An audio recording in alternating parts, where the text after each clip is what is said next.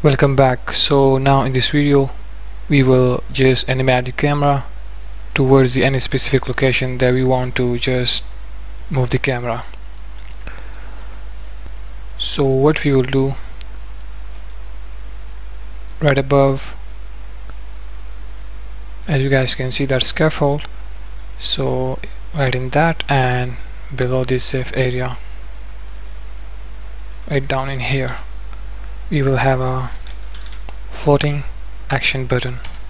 So simply we will just animate the camera, as I told you already, toward the specific area location from one place to another. So first in here we will have that floating action button,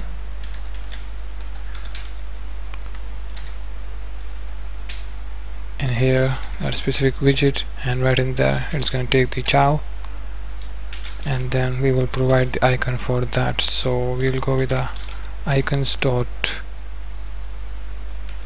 location. You can choose whatever you want right in here. I'll go with this one, location searching. Just have that in here. Now below this is going to take the on press even,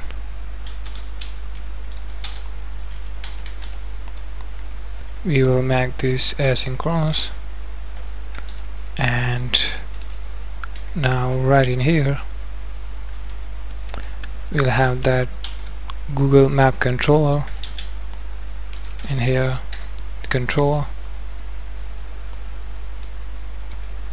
then we say have it since it's asynchronous, and now we will have that specific instance that we created. Okay, there we go, that one. Copy that from here and go down in here, paste it. So then we say dot future, edit and semicolon, and then down below we'll say controller dot animate camera. So in here camera update, then we say dot new camera position, and right in here just edit and semicolon and take this down from here. So we'll say camera position. As you guys know, it's going to take the target, so we have to provide the let long in here, edit and comma. So let's say I want to just animate the camera towards my initial position is that one, which is G10 area, and from here you will just animate the camera towards the F11 area. Okay, so copy that from here to here and paste that right in here. Now I'll just provide the zoom 14, right at end comma, and with this camera position add the const modifier, so the yellow line has been gone. So this await will just pause the execution of the current method until the future returned by the controller dot future completes. Okay, that one. Whenever it will complete, first you will wait for that since it's an asynchronous function, and then we just assign that right in here, this one, assign it in this controller. So whenever it will just get the desired result, right after that in here we use that, okay, the controller, so then it will just animate the camera towards the specific location that we just provide the target location, for example this let and long. Okay, you guys can see that in here with the zoom 14, and right after that we're gonna simply just call upon the set stat, so it will just change the result dynamically. In here add the const modifier. Now order to load the app, you guys will notice the icon. There we go.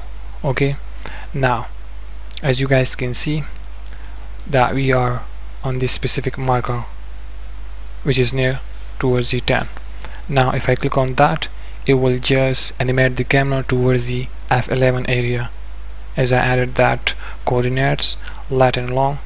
Okay, now let's go ahead and click upon that, and there we go. You guys can see how it will just animate the camera towards the F11 area. If you guys click upon that, you guys will notice. Okay, and if you guys want to just go towards another specific location, for example, first let me just add another marker in here.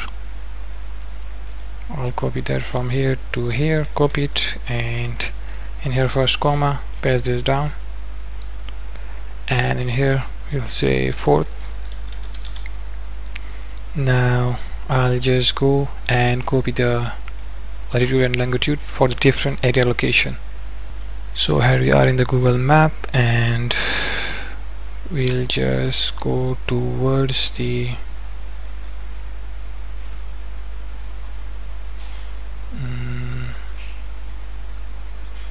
blue area, as you guys can see right in here.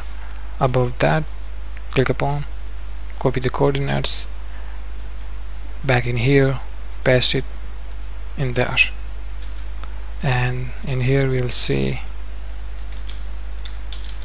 blue area. That is fine. Now just hold to load the app,